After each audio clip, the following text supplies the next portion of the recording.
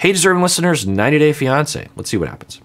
Because I need to live with you in reality to see if you accept me in reality, if me accept you in reality. Why couldn't you tell me, gee, Debbie, why don't you come and I'll see if I can accept you in reality or not? Why didn't you say something like that?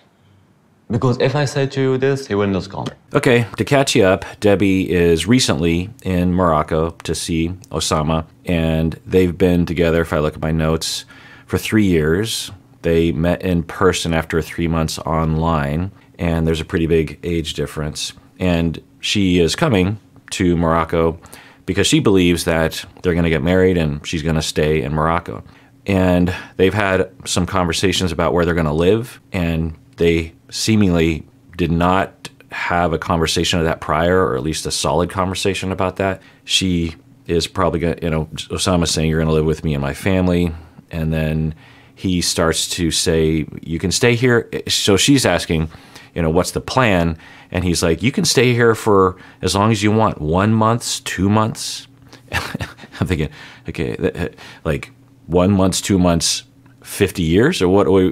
Where's the cutoff point? And then he starts to reveal that he does not want to get married right now, and he wants her to go back home.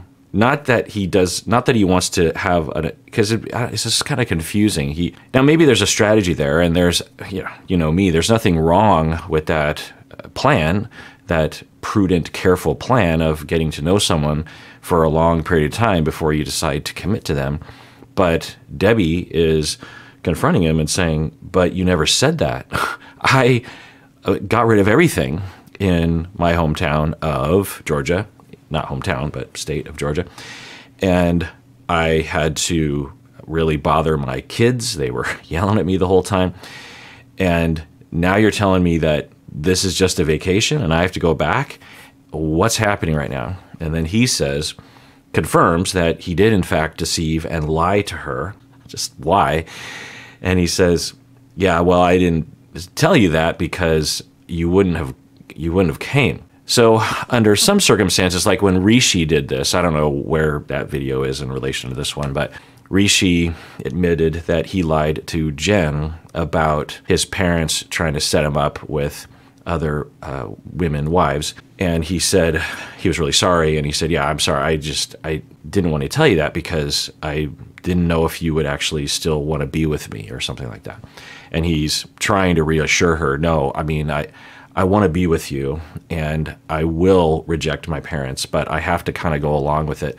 I mean, I don't know. Rishi doesn't really describe it that well to my ears. Usually what I'm sort of looking for is someone to say, look, I'm with you 100 billion%. I just have to play a game with him. I mean, he's kind of saying that. Anyway, so, that's lying and that's not okay.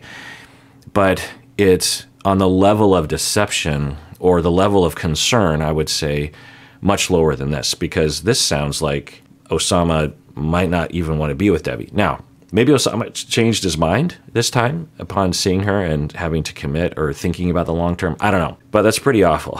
So Debbie is, understandably upset. Well, how do you think I feel now? What do you think it's like to be sitting over here looking like a fool?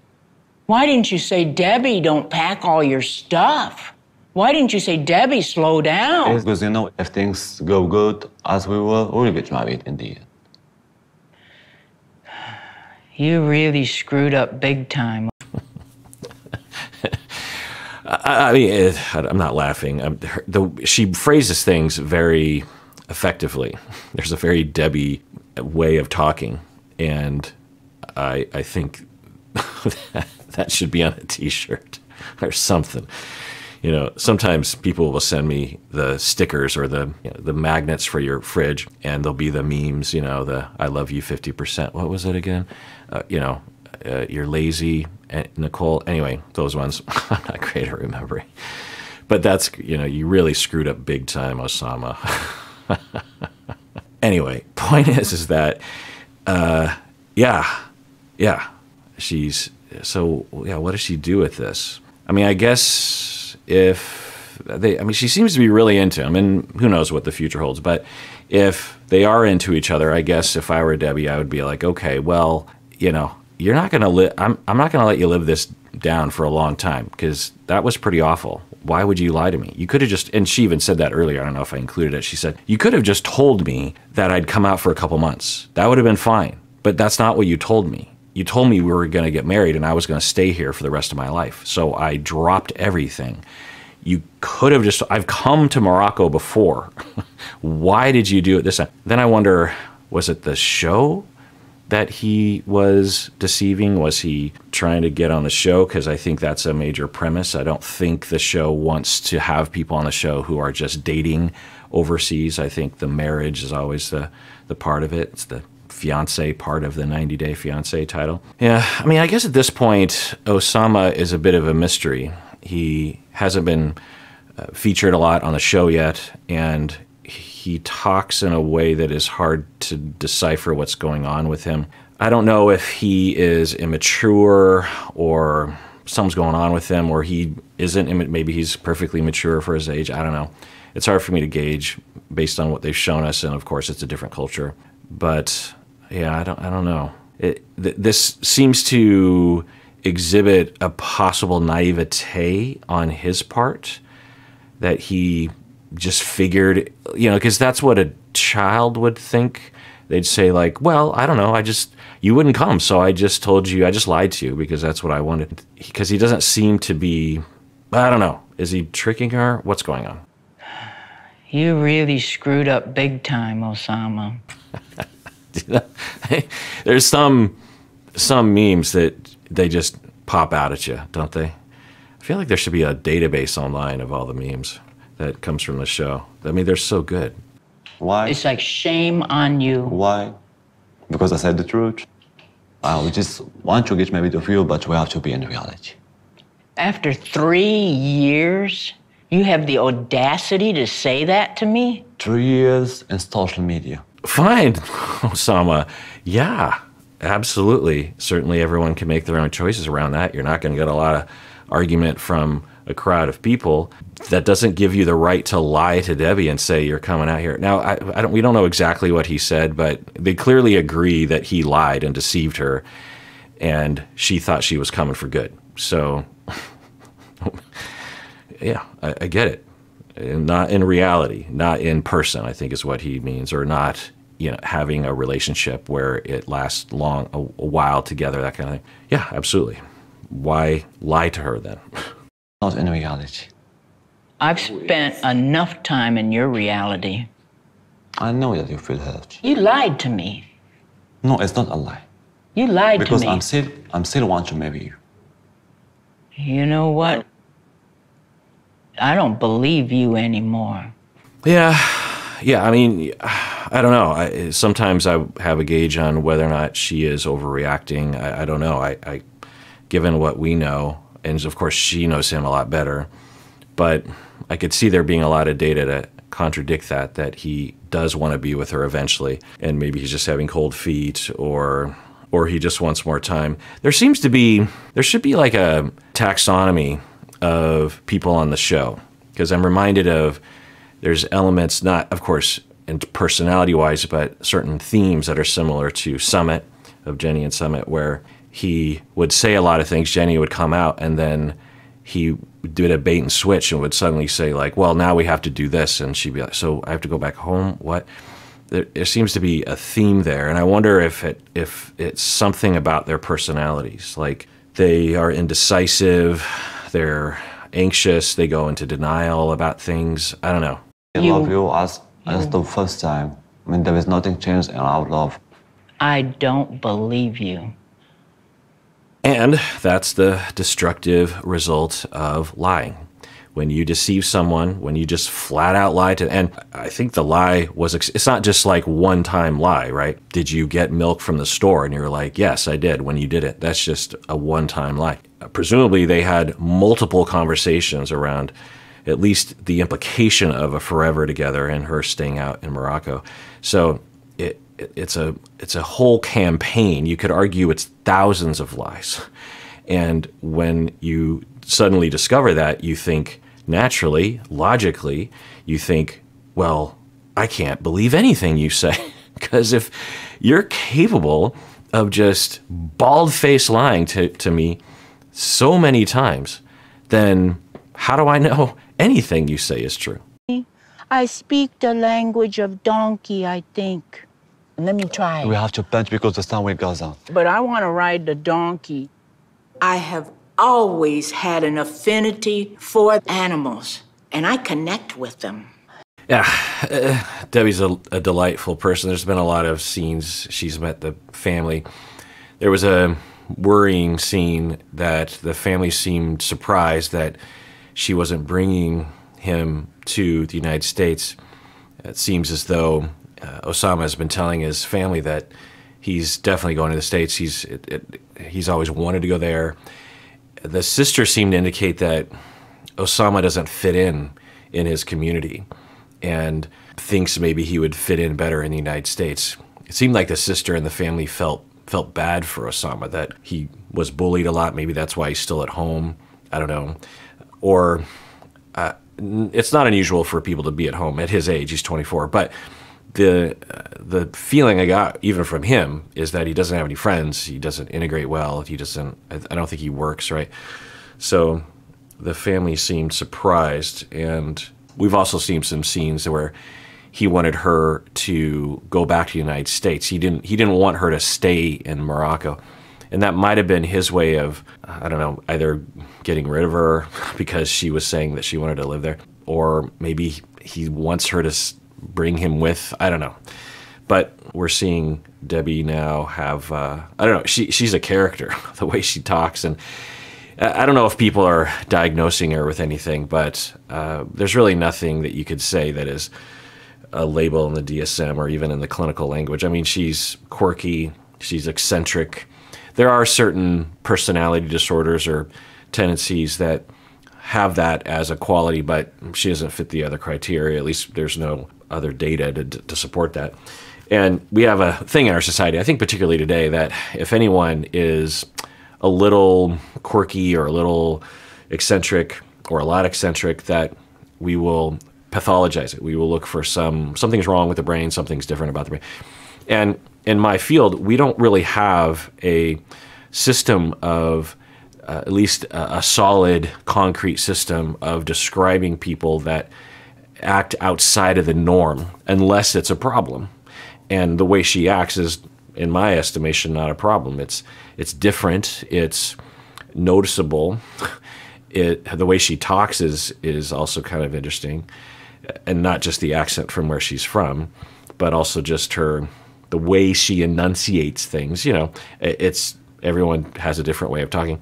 There could be something involved with that, but there's no reason to label it. There's no reason to pathologize it. There's no reason to otherize it. It's just her. Everyone has a different personality, a different demeanor. Everyone comes from a different place in life, in the world, different time. And so, you know, she just has this. I will say that it is noticeable. I mean, if we just talk about personality in general without thinking of pathology, that she's very out there. Whatever is in her head, she says. She has a lot of goodness. Her impulses are gentle and kind and complimentary. She compliments any chance she can get, and then she sees an animal. She's very fascinated.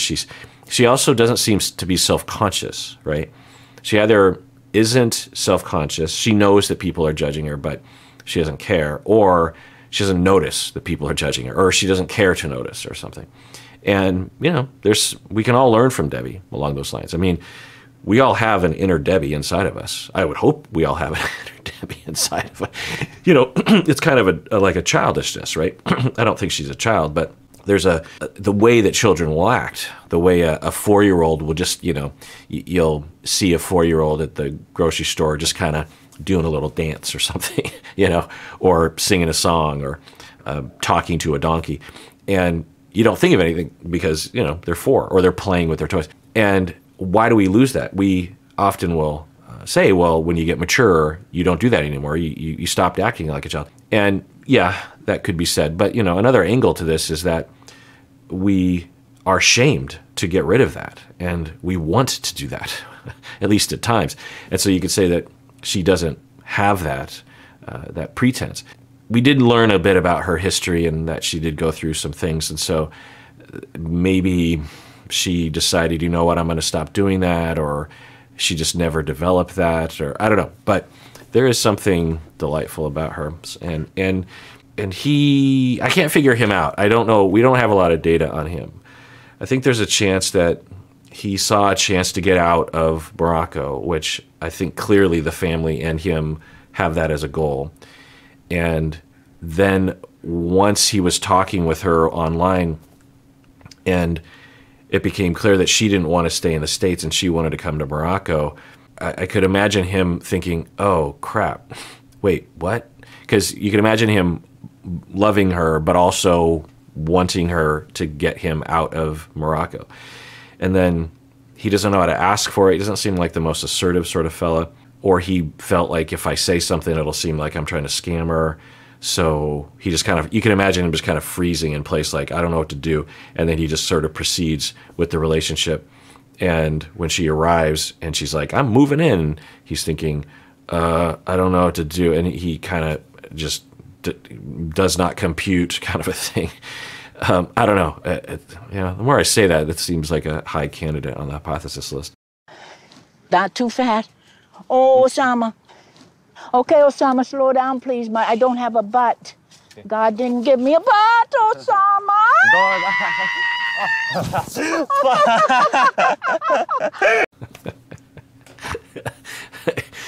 God didn't give me a butt? What did that have to... I guess if you had a butt, you'd have a bigger kind of platform to establish some friction with the saddle. Is that what she's saying? Yeah. I didn't show the scene where she was singing to the donkey for a long time. And yeah. I mean, I can imagine it getting to be a bit much to be around her, but I could also see it being liberating. You know, there's just nothing... she just doesn't put any pressure. You know, she doesn't say, you have to sing with me, or you... Me and Oussama have these wonderful, deep conversations via texting. And now it's like, do I have to get out my phone and text him to have these honest heart-to-heart conversations?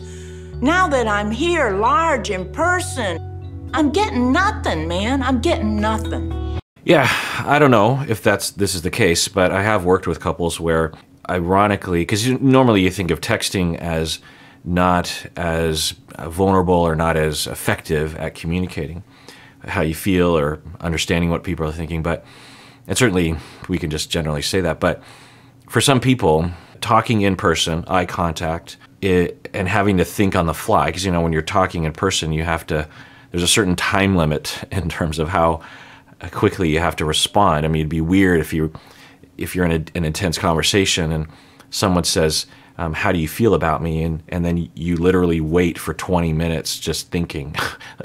Certainly, if you told someone you needed that much time. But with texting, at the very least, it gives a chance for the person in their own world without having to worry about eye contact, having to worry about pressure, having to worry about necessarily a time constraint, or email or something like this. And I have worked with couples where I will find that at least an interim communication venue that seems to work might be over asynchronous or texting, email, this kind of thing. And what they will report to me is that when they talk in person, everything goes wrong. But when they are texting or emailing, everything goes right. And some people will even say that. They'll say, like, I feel like my partner is a completely different person over email and text. And when I talk to them in person, I get this completely different version of them. And now, hopefully, you can get to a place where you can talk in person in a way that, because usually what's happening is the person who can only communicate well over texting is that they get very anxious when they're in person. They might not even know they're anxious, but they might be so anxious they don't know they're anxious, if you know what I'm saying. So they are in a state of anxiety and worry and concern, and they're all uptight, and that restricts their ability to think and to act, and they're defensive. Whereas if they get a text, they can relax, think straight, be differentiated, have empathy, show empathy. Now, the flip side of this is I've also worked with couples who will come to me, describe a big fight they've been in, and I will think, whoa, That was a big one. And then sometime later, they will say, yeah, so I texted back. And I'll be like, wait. So this whole fight was over text? Is that what I'm hearing? And they'll be like, yeah, I was at work and she was at work. And so we were just going back. I was like, wait, so this whole fight that we've been talking about has been over text? And they'll be like, yeah. And I'll say, so let's break this. And often what I will find is that in error, they will think that texting is an effective or a worthwhile way of communicating. My dogs are barking at the neighbors. That you can communicate those subtle things because, and I've seen it many times. Someone will text something like, say, person A says like, "You really hurt my feelings yesterday," and then person B says, "Yes, I understand that." And the receiver, person A, hearing that, "Yes, I understand that," they're in such a hurt space that without any nonverbals, they might think of it as sarcastic or blowing them off, where the person sending it might be going, like, let me demonstrate the nonverbals. "Yes, I understand that," versus, "Yes, I understand that," or "Yeah, I understand that." Right? There's different nonverbals, meaning completely different things. So without the nonverbals, unless you're really good with emojis, you might miscommunicate, and then you spiral out of control. So for some couples, texting works well. And for the people where it works better than in-person communication, it's almost like when you lose a sense, you become better in your other senses. That I find that people who are more effective over text, they know how to use that form much better. They can communicate more effectively. They're more effective at understanding over text what is being said to each other over that venue. So, and not always, of course, but so I wonder, if I were her friend, I'd be like, well, give it a shot. Text him. Maybe it'll work. Right now, I just wanted you to sketch an outline of our future. And we just starting. I will not do everything in one day. Are you crazy? We will not do everything in one day. You are sick. You have like a mental sickness or something. What? It takes times. Yeah, every once in a while, I think that's got to end up being a meme that we'll call upon 5 years from now. What? Yeah. So she is arriving in Morocco to live. They don't know where they're going to live. She doesn't want to live with him and his family. And she just wants to have a conversation about the future. And he is always blowing her off, and now he's calling her crazy because she wants to have a conversation about the future. I mean, he could say something like, "Well, I don't know, what do you want? Here's what I want. I don't know. Let's brainstorm." Yeah, you're not committing to anything if you're talking about potential futures or what you want. And I don't think Debbie is that pressuring at all. So to call her crazy, what's going on with this lady? Yeah, I think he is showing a side of him, perhaps, of he's angry. And it's possible, though, that he doesn't know how to navigate it. I don't know. He seems to indicate there's something going on with him that might make it harder for him to navigate everything that's happening. I don't know where this is coming from. It could be a decision he's making, or he could just be frustrated. He doesn't, I can imagine him, he doesn't want to lose her. Let's assume that. He wants to go to the United States, but he doesn't really know what to do. And he feels bad, and he feels scared, and he doesn't know. So he just wants to do his painting, and she's interrupting him and saying, "Let's talk about things." And he feels like anything that he says in response to her question will cause her to get upset, or he doesn't know how to articulate himself. And so he just resorts to this, like, "Get off my back. I've been telling you." That's the way it kind of looks to me. I want to talk about serious things, and you act like, "Oh, you're crazy. You're mentally ill." So we talk about the plans. Our plan is you will come here and bring me to the USA, and I will go to work there, and we start our life there. We can guarantee the future here. This is our plan, and I will, from this day, never change it. Okay. Yikes. So this can't feel good to Debbie.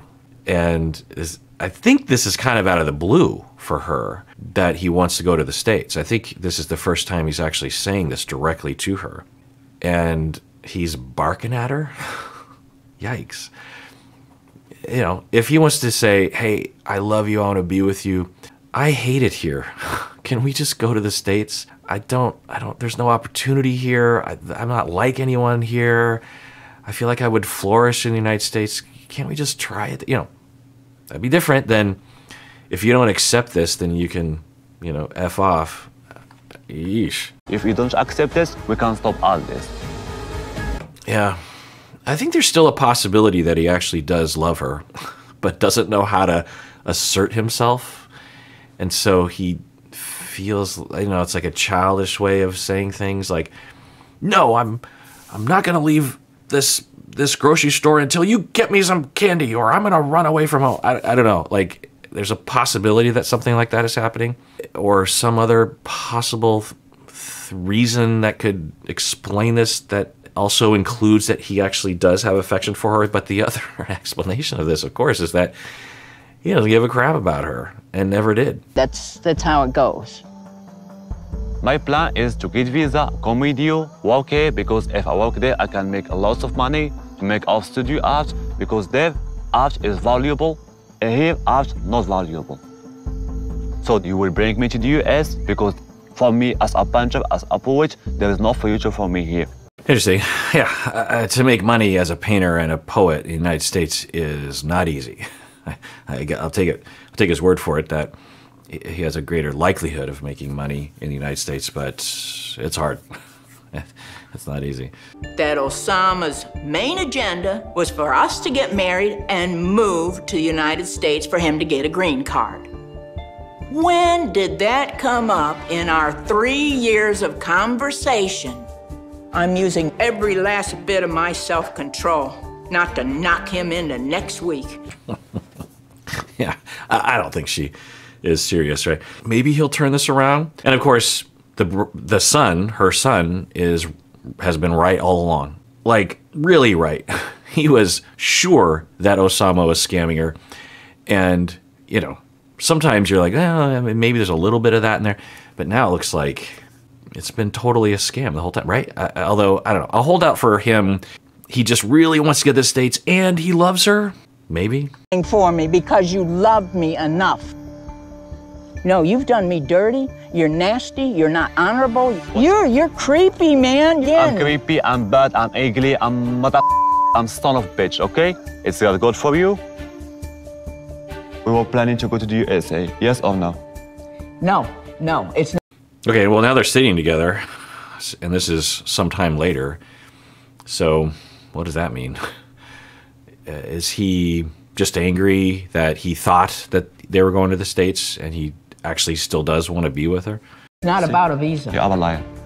I'm not lying. I'm not lying. Here's what we talked about, straight up. We were going to live here, and as time goes by, I plan to go back, visit the kids. No. That was it. No, this is not what we Well, planned. now you're a cold-blooded snake right now. Yeah, I'm assuming she's the one that's at least more true, because when she landed and, you know, she was talking about what's the plan, and he, although, I don't know, I guess there's a chance we'd have to rewatch it. It's like watching The Sixth Sense over again. Like, what were the things about it just seemed like there was so many things indicating that because you'd think right away he would say, like, so when are we going to the States?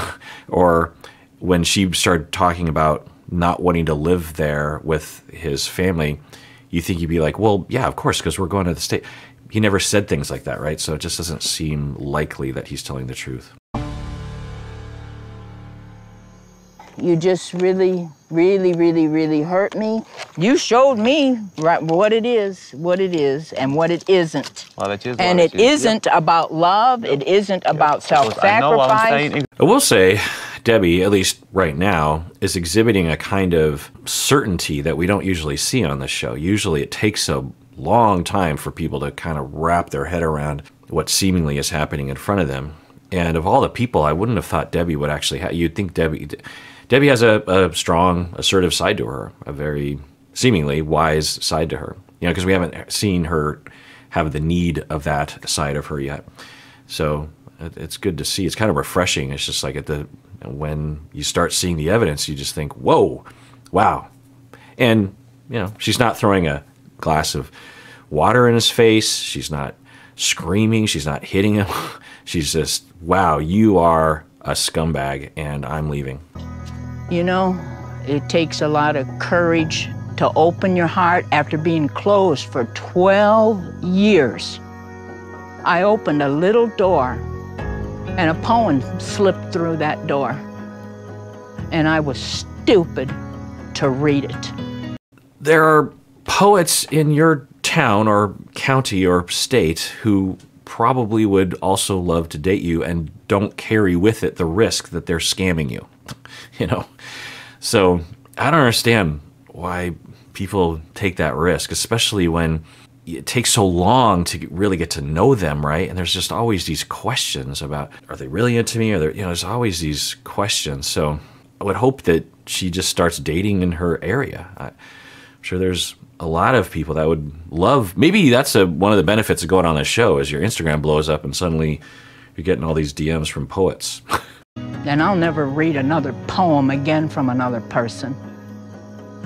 Now that I know how you really feel, I'm going back to the house, unpacking my suitcases, I'm getting a hotel, and we're parting ways. Yeah, there's a certainty to her, a resolve that's very quickly happening, refreshing in a way. Because so often you're just like, just go home, you know, Ben, go home, that kind of thing.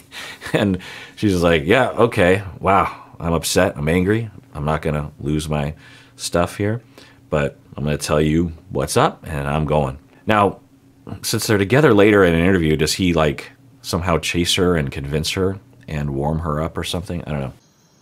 I feel used right now. And guess what? I deserve it for believing in him. Okay, this is your car now.